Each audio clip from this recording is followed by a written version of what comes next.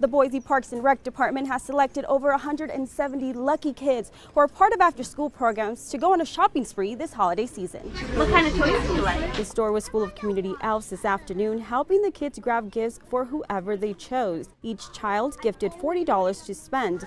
It's a tradition the Parks and Rec Department love being a part of every year. My mom asked me to get some things because we almost are out of things at our house. And she said that I can get 2 toys for me and my little sister. I got the opportunity to tag along with Ileana and her volunteer as she went on a shopping spree at Target. Ileana was in the holiday spirit as she chose to spend her money on others before herself. I'm gonna look inside my list.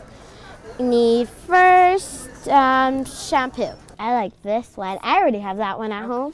Ooh, cocoa. Now, since we got everything that my mom needs, let's go get some toys.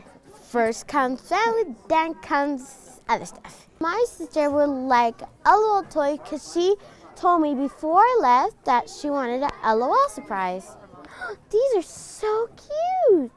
Ooh, I'll get one of these because my sister loved these. Okay. Yep. So nice of you. I'll just get one of these little twins. That works. Now I just need to find something that she'll really like.